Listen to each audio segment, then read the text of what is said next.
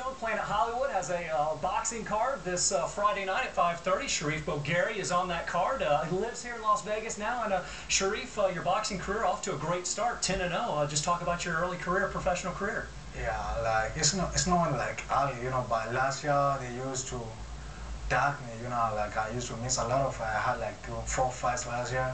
So now like, we are trying to get up where we need to be, Yeah, you've had a lot of fights this year. You were on the Worlds Collide card down in Prim, the MMA/boxing card. Talk about that experience and what you got. That was a good opportunity for me because I really liked it because a lot of clubs was there, a lot of people were there. People saw me, that was really good for me. And that was different for me because I was fighting on small cards. The people were not that many like that, but at that time people were a lot, and I was excited about it. Yeah. What should people know about Sharif Bogheri if they haven't heard about you, or if they're going to find out about you Friday night at Planet Hollywood? They're going to find out soon because I'm Sharif the Lion Bogheri. Yeah, with my lion on the entrance, people like it. A lot of people like it.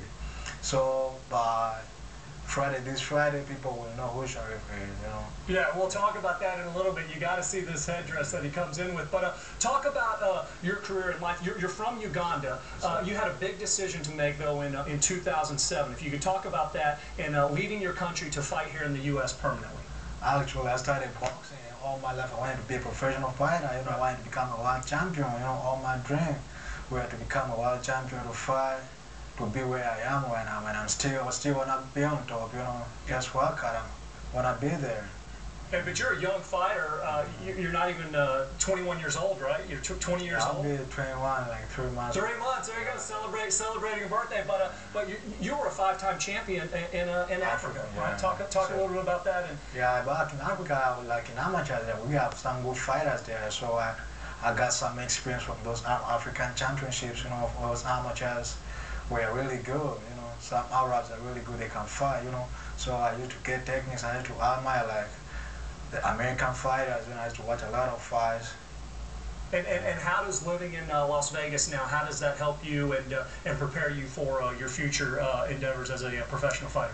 Every boxer in the world dreams of coming here in Las Vegas. Las Vegas, they make out boxing, I guess, you know what I mean? Right. Yeah, Las Vegas, the capital of boxing. There's a lot of opponents, all the world champions, they always come here, and it's cool for me. I learn from them, Sometimes I work with them, I see new styles they got, I like it here, Who do you look up to as a fighter? Who is somebody that maybe you idolized growing up, or who do you look to as a fighter? Well, when I was still little, I used to like Mike Tyson. He used to kill them. He used to kill them. He was really good fighter. I used to like Mike Tyson. Yeah. Okay. Well, obviously we talked about it earlier. Come on out, Jimmy. Bring out this headdress. Go ahead and stand up, guys. This is something that if you go to Friday's fight, this is one of the most unbelievable headdresses that you've ever seen, and the entrance that he has with it. And Sharif, go ahead and talk about. Jimmy, you said this lion actually killed 7 people? Yes, sure. Brother from Africa. Yeah. It did kill about 7 people. And then when a lion kills somebody, they do take it out. They have to kill it. They have to kill it. And Sharif, where did you come up with this? And your entrance, we have the video. We're showing it. It is amazing. Talk about that and how you came up with that. Actually, for me back home, we used to grow, like where I grew up, we had a lot of lions, Of course. Yeah, so when I came here, when Jimmy saw my style, he said, man, you felt like a lion style like that? Yeah. So I told him, man, we got some lions back home. So Jimmy and Raphael, they ordered some of the lions back home, I think you stretch the story, and I think you say you actually killed the lion with your right hand, right? That's how I think you take that story and run with it. I don't want any royalties from it either. Who told you that?